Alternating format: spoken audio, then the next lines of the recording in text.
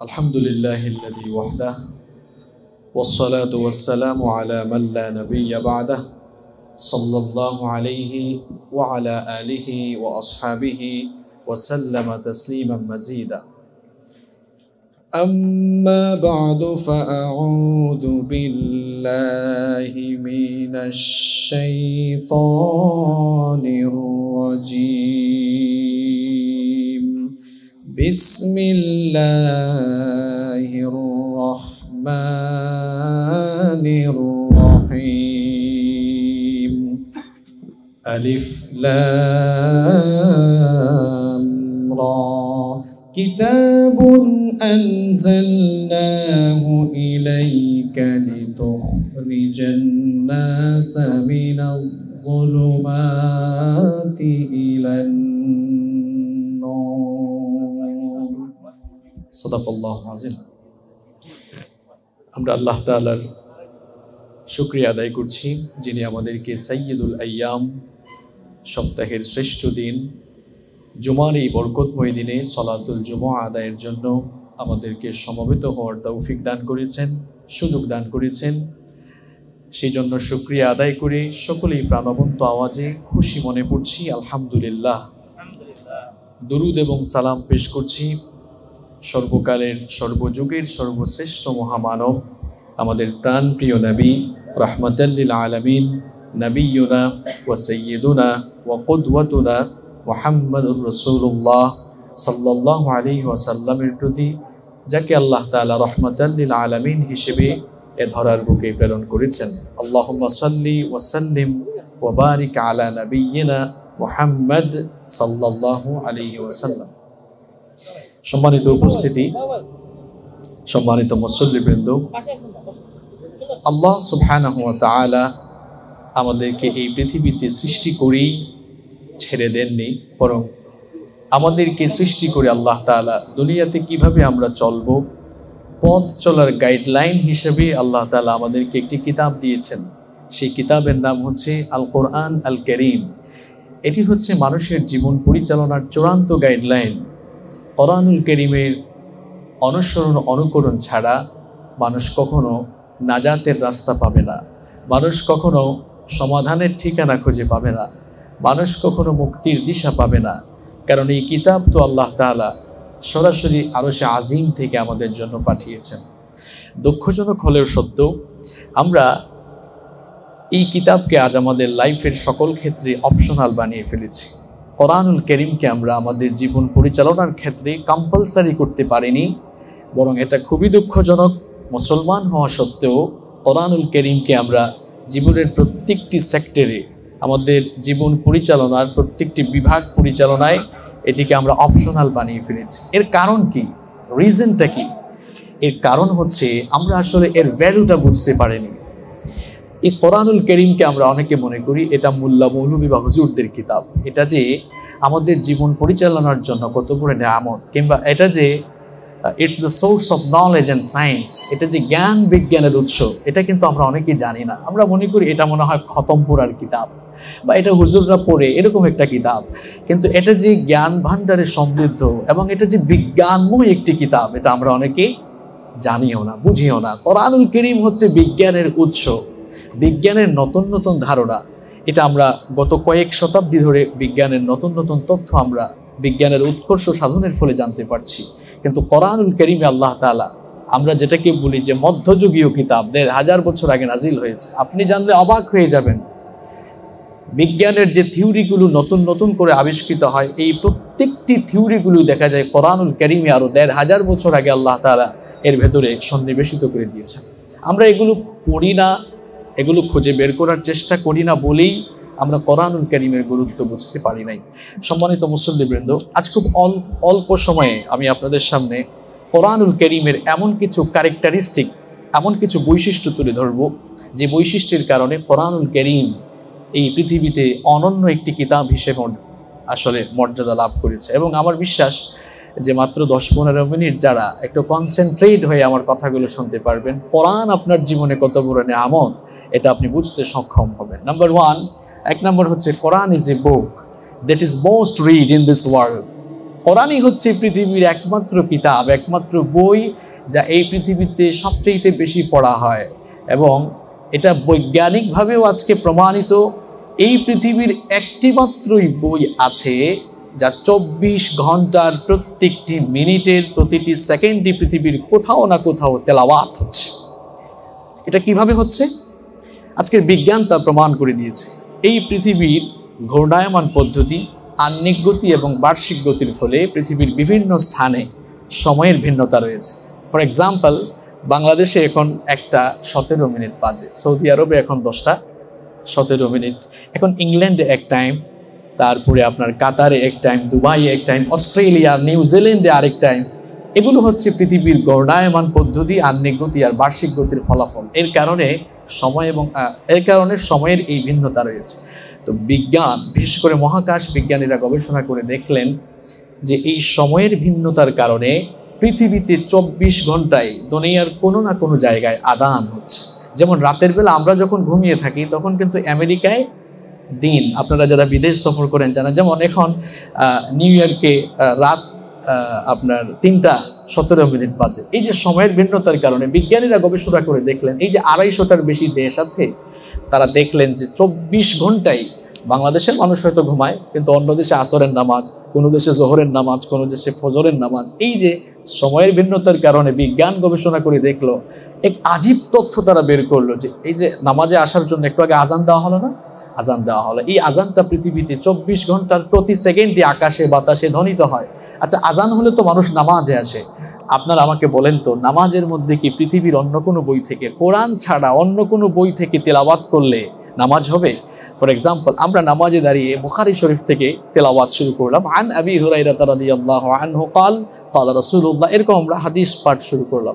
আমাদের নামাজ কিন্তু আল্লাহর কাছে কবুল হবে না, কারণ নামাজে একটি বই থেকেই তেলাওয়াত করতে হয়, সে বইটার নাম হচ্ছে কোরআন। যেহেতু পৃথিবীতে আজান হয় 24 ঘন্টা, নামাজও হয় 24 ঘন্টা, তার মানে হচ্ছে পৃথিবীর একমাত্র বই কোরআন, যা এই পৃথিবীতে 24 ঘন্টায় অনবরত রিসাইট হতে থাকে। সুবহানাল্লাহ। এই কিতাবটা আমাদের প্রত্যেকের ঘরে আছে। ওই যে আমি বললাম, এর ভ্যালুটা আমরা বুঝি নাই। আপনি কয়েকটা পয়েন্ট শুনে যান, কত বড় খনি, কত গুরুত্বপূর্ণ খনি আপনার কাছে আছে, আপনি যা এখনো চিনতে পারেননি।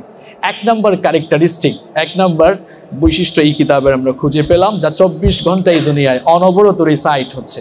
নাম্বার 2 নম্বর হচ্ছে nobody has ever bothered to read or heard the holy book Quran। এটি পৃথিবীর একমাত্র বই যা তেলাওয়াত করলে, যা রিসাইট করলে মানুষ বিরক্ত হয় না, যারা শুনে তারাও বিরক্ত হয় না।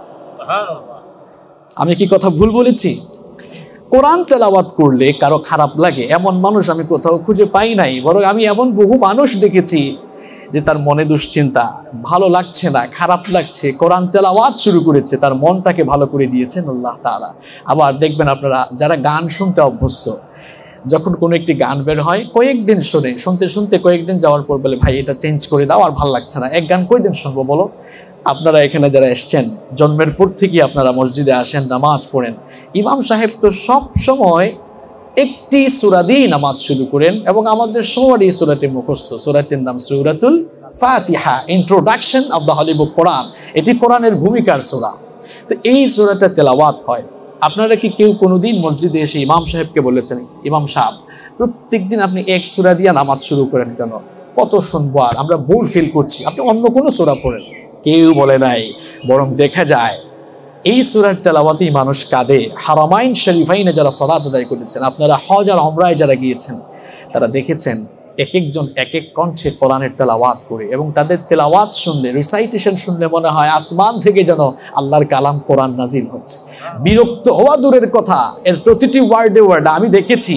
আমি তো হারামে অনেকবার সালাত আদায় করেছি, আমি দেখেছি বহু মানুষ যারা কোরআনের অর্থ বুঝে না, এক্সপ্লেনেশন বুঝা দূরের কথা, সে মিনিং বুঝে না, কিন্তু আল্লাহর কালামের এই তেলাওয়াতের এই মাধুর্যতা, এর আকর্ষণ মানুষকে এমনভাবে অ্যাট্রাক্টেড করে, আকর্ষিত করে, অর্থ না বুঝেও মানুষ অজর ধারায় চিল্লায় চিল্লায় কান্না করে। নিশ্চয়ই আপনারা অনেকেই এর বাস্তব সাক্ষী।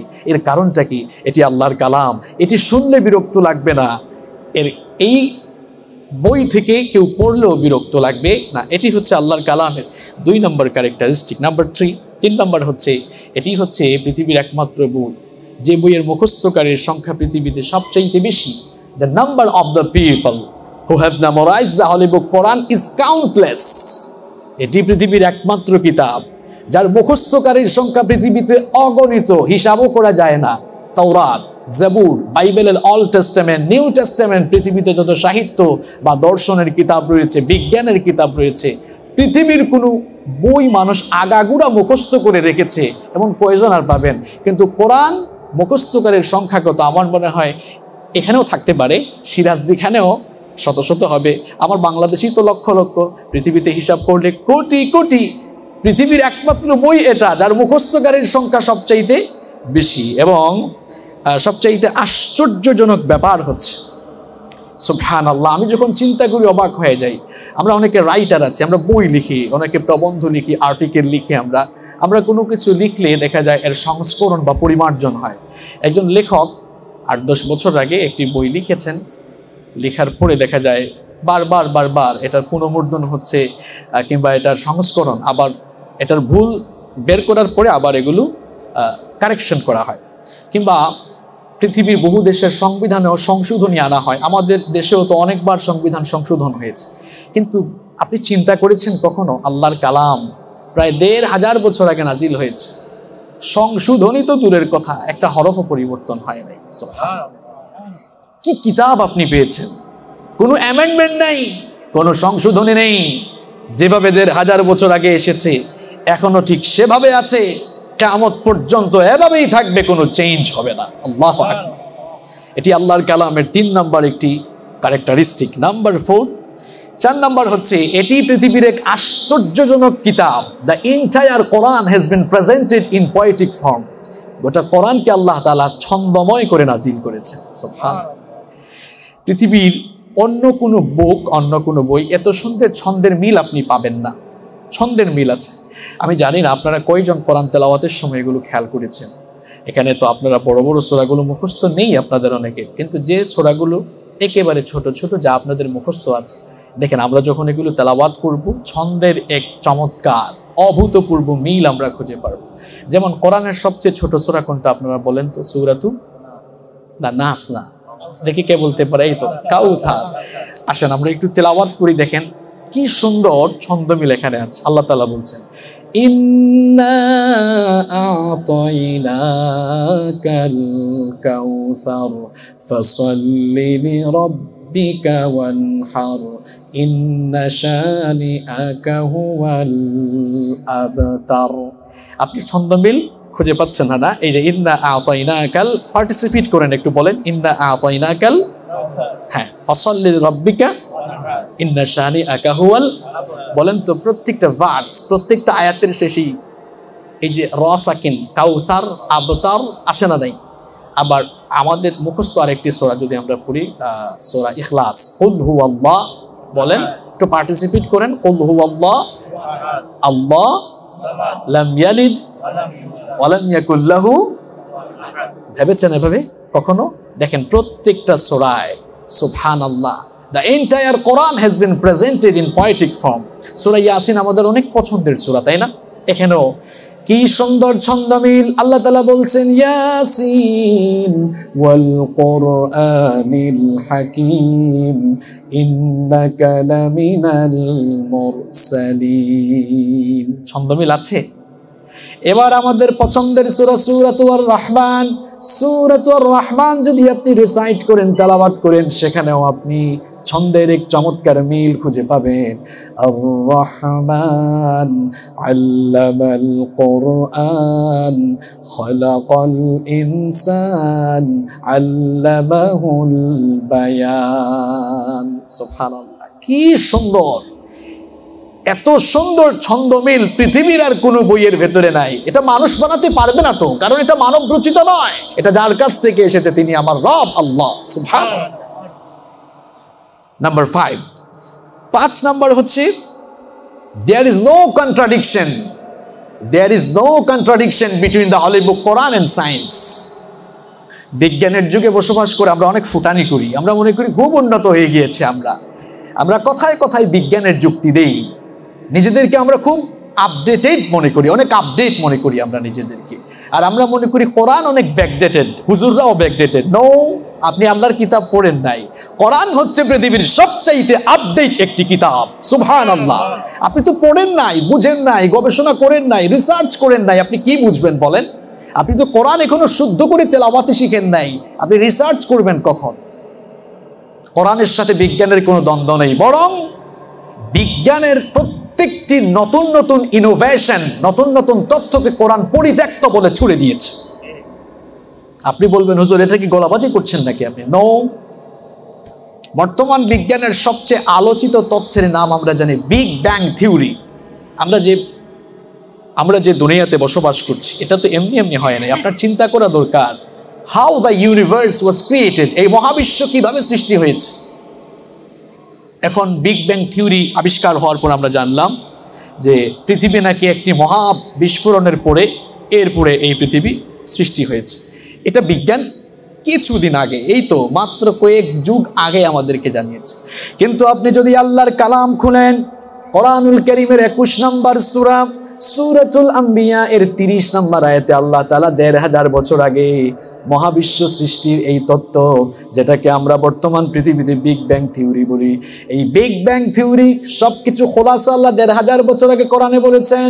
আপনি কোরআন খুলেন নাই, পড়েন নাই, রিসার্চ করেন নাই বলে আপনি জানেন না।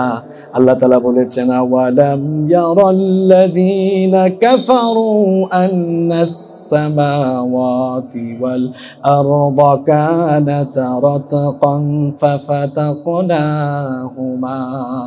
আল্লাহ তাআলা প্রশ্ন করছেন, তারা কি দেখে না?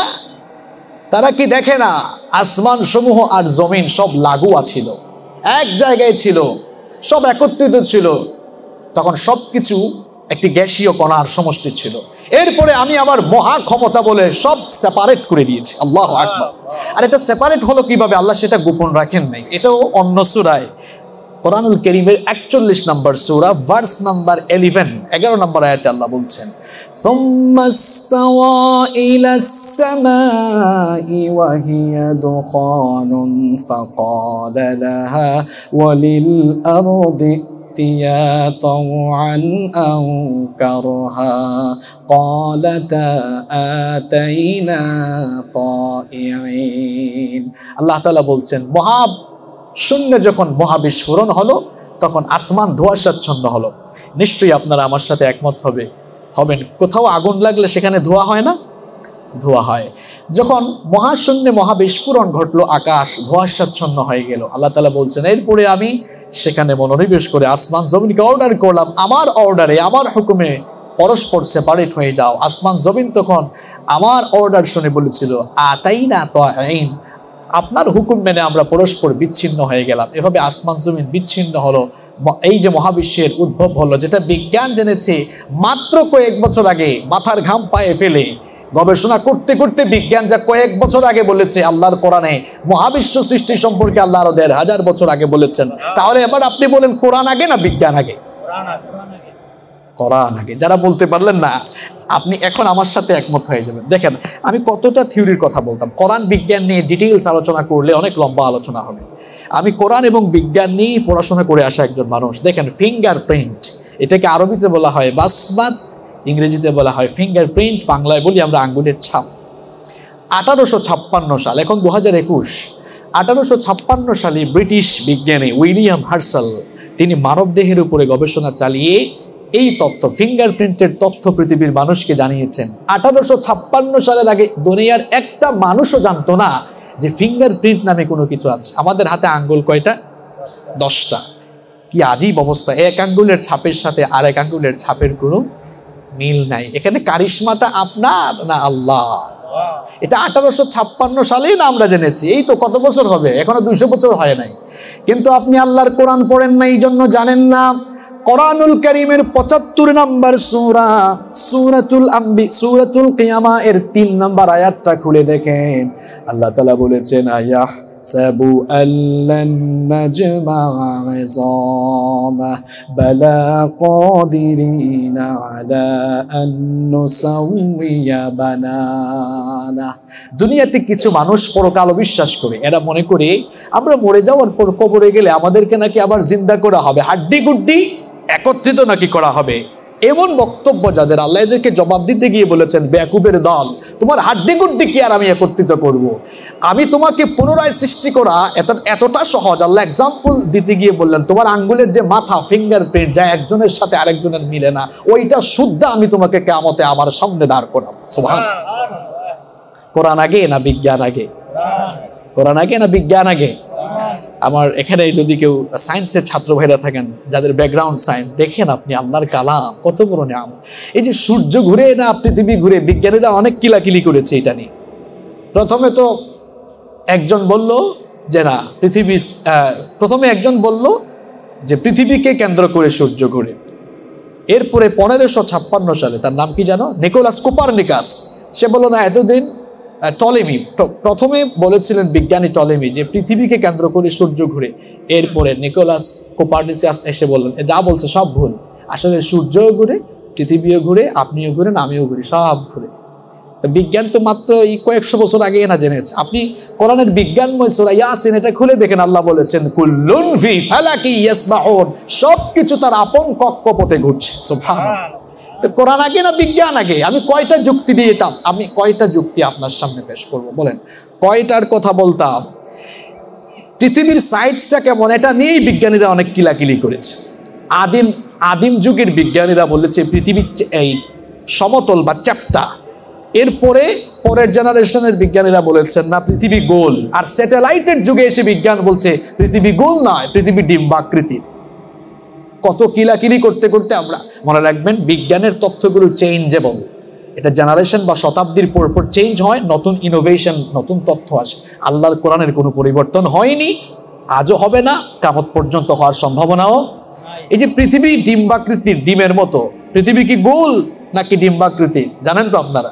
ডিম্বাকৃতির, ডিম কিন্তু গোল না। হাতের ডিম নিয়ে দেখবেন, ডিম যেমন পৃথিবীর আকারটাও তেমন। এটা কোরআনে আছে। আল্লাহ বলেছেন ওয়াল আরদা বা'দা যালিকা দাহাহা।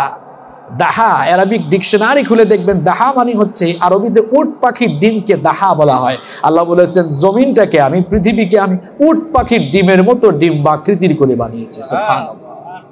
কোরআন আগে না বিজ্ঞান আগে? কোরআন আগে। আপনি তো বিজ্ঞানের যুগে বসবাস করে ফুটানি দেখাতে দেখাতে, বিজ্ঞান পড়তে পড়তে কোরআন পড়ার সময় হইল না আপনার। এ কেমন জীবন আপনার যাচ্ছে? কি নিয়ে আল্লাহর সামনে দাঁড়াবেন? বিজ্ঞান নিয়ে তো বড়াই আপনি করছেন, অথচ বিজ্ঞানের খনি আপনার ঘরের ভেতরে ছিল। পৃথিবীর মুসলমানরা আজ সবচেয়ে বেশি অধপতিত। এখনকার অবস্থা হচ্ছে অমুসলিমরা কিংবা এখন তো ইসরায়েল সবকিছু নিয়ন্ত্রণ নিয়ে ফেলেছে। তারা নতুন নতুন আবিষ্কারে আছে, আর মুসলমানরা কি করছে? ওদের আবিষ্কৃত জিনিস ব্যবহারে ব্যস্ত আছে, সে বানাবার চিন্তা করছে না। অথচ আমাদের পূর্বপুরুষরা যারা ছিলেন, আপনি পড়াশোনা করে দেখেন, পৃথিবীর ইতিহাস তালাশ করলে পাবেন, এক সময়ে শিল্প, সংস্কৃতি, শিক্ষা, এই তিনটা জিনিস মুসলমানদের দখলে ছিল। এখন তিনটাই অমুসলিমদের দখলে। এই জন্য আমরা পৃথিবীতে সবচেয়ে অধপতিত। আমরা খালি তসবিহ টিপাটিপিতে আছি, আর ওদের ব্যবহার করা জিনিস ব্যবহার করার মধ্যে আছে। ইসলাম এমনটা ছিল না, এটাকে আমরা এমন বানিয়ে ফেলেছি।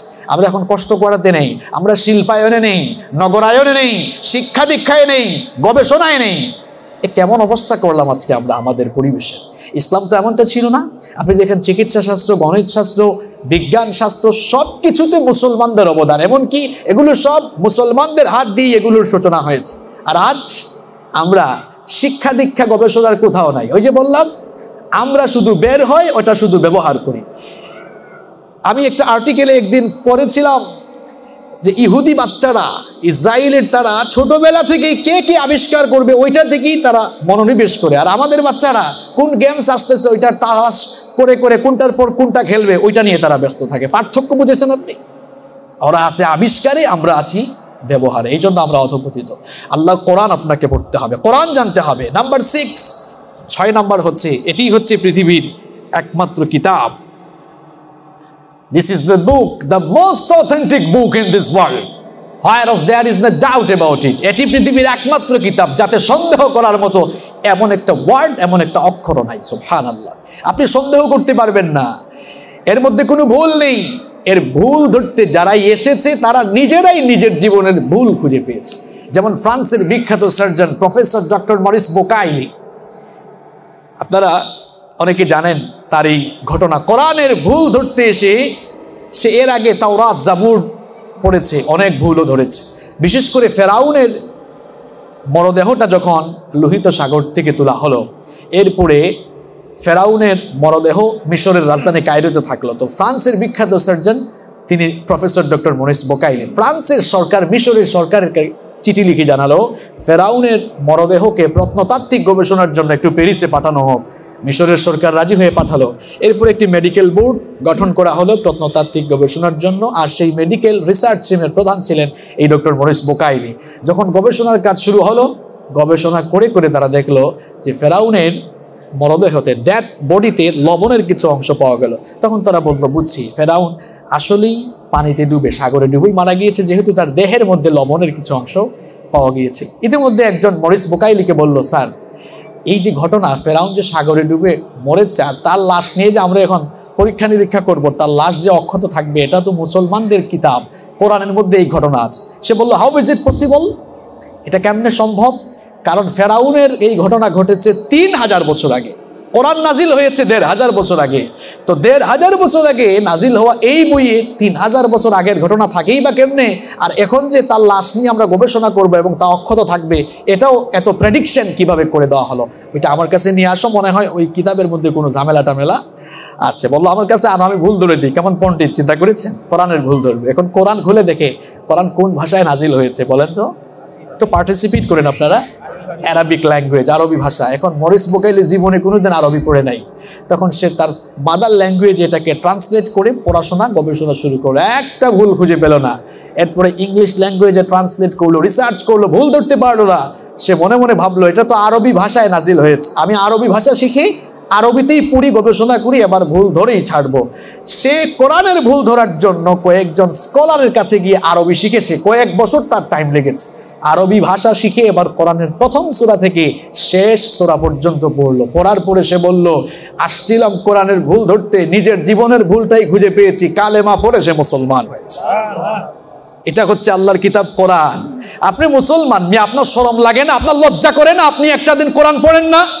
মরিস বুকাইলির মতো এত বড় বিজ্ঞানী কোরআন পড়ে পড়ে বুঝে মুসলমান হয়েছে। আপনি মুসলমানের সন্তান, একটা দিন কোরআন পড়েন, আপনার লজ্জা হওয়া উচিত, আপনার শরম লাগা উচিত, আপনার লজ্জা হওয়া উচিত আপনার যে আপনি কোরআনটা পড়েন না। আমরা উত্তরাধিকার সূত্রে মুসলমান, আর এরা পড়াশোনা করে মুসলমান হয়েছে। নেয়ামত আপনি বুঝেন নাই তো এখনো, লজ্জা থাকা উচিত আমাদের। এরপরে আসেন, কষ্ট হচ্ছে আপনাদের, আমরা শেষ করে দেবো, এখনই নামাজে চলে যাব। নাম্বার 7, কারণ আমি জানি এখানে যারা ঘুরতে এসেছেন সবাই তো অনেক শৌখিন মানুষ, আমি নিজেও কিন্তু এখানে ঘুরতে এসেছি। আমি এখানে প্রফেশনাল কোনো খতিব না, ঘুরতে এসেছি। চাচা আমাকে বললেন যে বাবা আজকে আপনি খুতবা দেন। ভাবলাম যেহেতু আপনাদেরকে পেয়েছি, অন্তত কোরআনটা কি দামি নেয়ামত, এটা আপনাদের সামনে একটু তুলে ধরার চেষ্টা করি। দেখেন, নাম্বার 7, কোরআনের 7 নম্বর বৈশিষ্ট্য হচ্ছে এটি হচ্ছে পৃথিবীর একমাত্র বই যার অনুরূপ কেউ বানাতে পারবে না। It's quite impossible to create a book like Holi কোরআন। কোরআনের মতো কোরআন আপনি বানাতে পারবেন না। আপনি হয়তো একটা কাপড়ের মতো কাপড় বানাতে পারবেন, একটা ঘড়ির মতো ঘড়ি বানাতে পারবেন, একটা বিল্ডিং এর স্ট্রাকচার ডিজাইন দেখে অনুরূপ বানাতে পারবেন, কিন্তু আল্লাহ চ্যালেঞ্জ করেছেন কেউ আমার কোরআনের মতো কোরআন তো বানানোর দূরের কথা, একটা শব্দ একটা অক্ষরও বানাতে পারবে। আল্লাহু আকবার। কিয়ামত পর্যন্ত কেউ পারার কোনো সম্ভাবনা নাই। যে যুগে কোরআন নাজিল হয়েছে ওরা চেষ্টা করেছে, কোরআনে 4 দফায় আল্লাহ চ্যালেঞ্জ করেছেন, এটা বলার সময় নাই। আল্লাহ বলেছেন যে পারলে বানাও, কেউ পারে নাই। এমনকি এ তো কয়েক বছর আগে ব্রিটিশ বিজ্ঞানীরাও চেষ্টা করেছে। যেমন কয়েক বছর আগে ব্রিটিশ বিজ্ঞানীরা যখন Cray-1 সুপার কম্পিউটার ইনভেন্ট করেছে, সেই সময়ের বানানো সবচেয়ে শক্তিশালী পাওয়ারফুল কম্পিউটার, এবং এটা তারা তাদের মিলিটারিতে ব্যবহার করত। তো তারা ভাবলো এটা যেহেতু খুব পাওয়ারফুল একটি ইনভেনশন, আমাদের দেখি চেষ্টা করি। মুসলমানরা তো খুব গর্ব করে বলে এটাতে নাকি কোনো ভুল নেই। তো তারা কোরআনুল কারীমের কোরআনুল কারীমের ম্যাথমেটিক্যাল ইনফরমেশন, গাণিতিক তথ্য উপাত্তকে এক জায়গায় করে এই Cray-1 সুপার কম্পিউটারের মাইক্রোচিপসে দিয়ে কমান্ড করেছে, জানতে চেয়েছে is it possible to create a book like Holi কোরআন, কোরআনের মতো কোরআন বানানো কি সম্ভব? তখন Cray-1 রিপ্লাই করেছে, ইয়া ইটস পসিবল, এটা সম্ভব।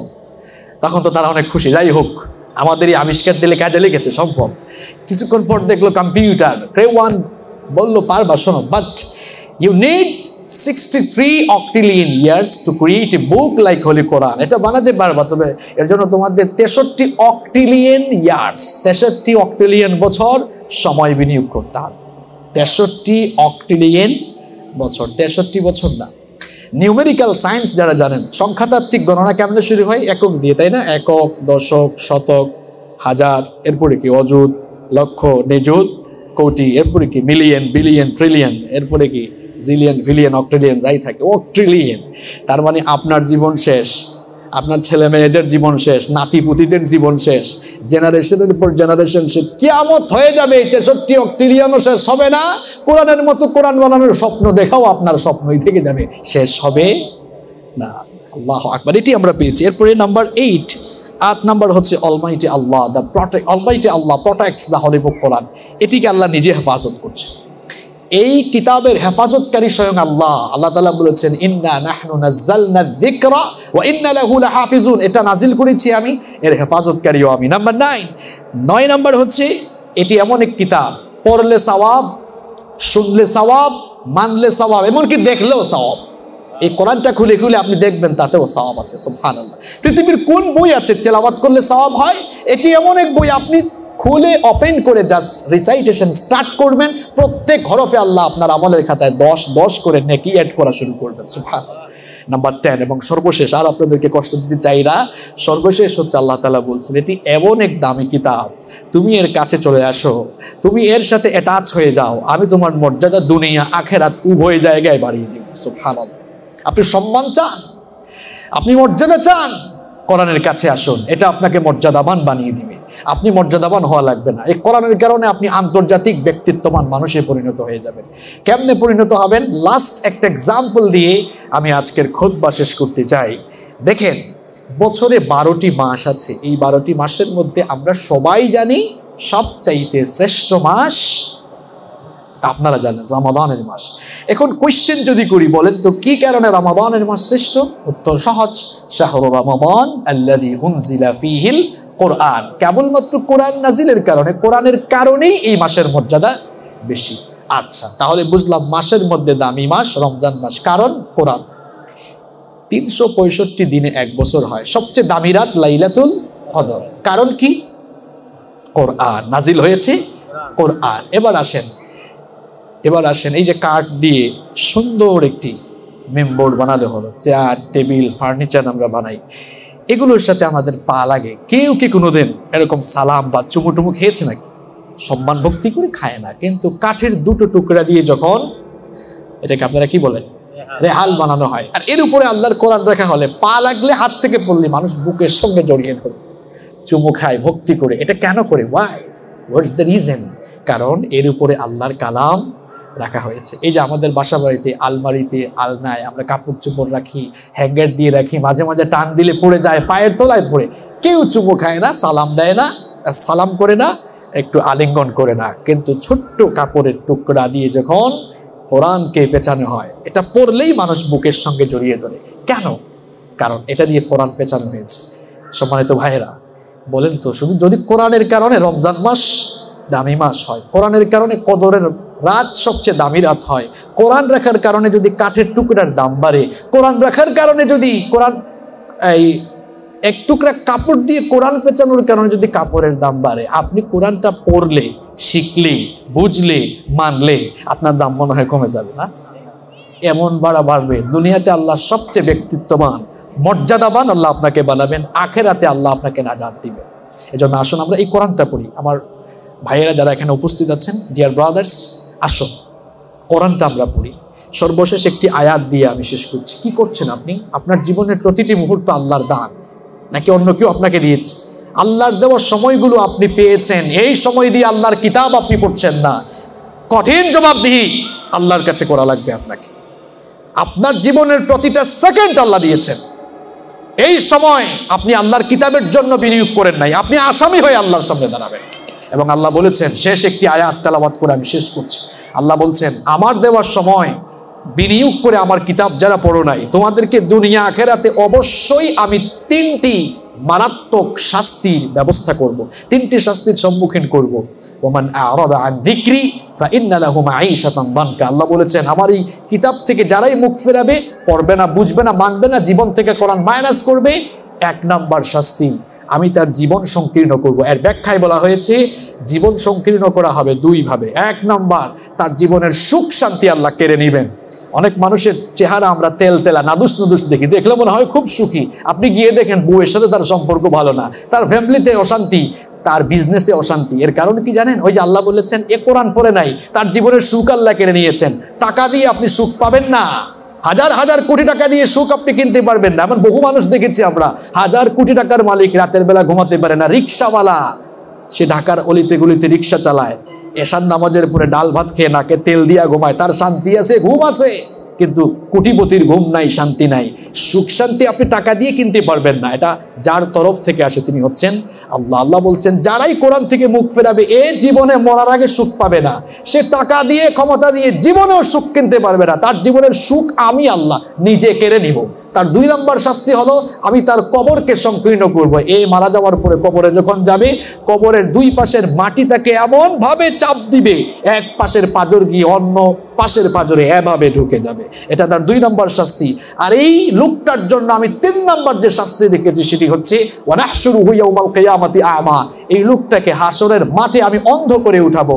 তখন সে আমাকে বলবে আল্লাহ আমাকে অন্ধ করলেন কেন? দুনিয়াতে তো আমি চোখে দেখতাম, ওয়াকাদ কুনতু বাসীরা, কেন অন্ধ করেছেন আমাকে? আল্লাহ তখন বলবেন কাযালিকা আতাতকা আয়াতুনা, তোর কাছে তো আমার কিতাব গিয়েছিল, তোর ঘরে আমার বই, আমার কিতাবই কোরআনটা ছিল।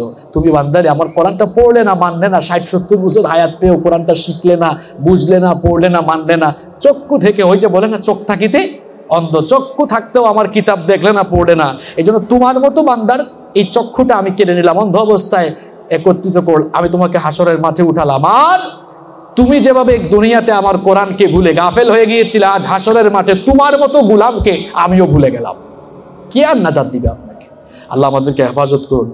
ডিয়ার ব্রাদার্স, আসুন আসুন আমরা কোরআনটা পড়ি। আজ থেকে অন্তত সিদ্ধান্ত নেন যে এতদিন যা কোরআন পড়ে ফেলেছি, এখন তো আপনি ঘরে বসে ভার্চুয়ালি কোরআনটা শিখতে পারেন। এই নিয়ামতটা কেন কাজে লাগাচ্ছেন না?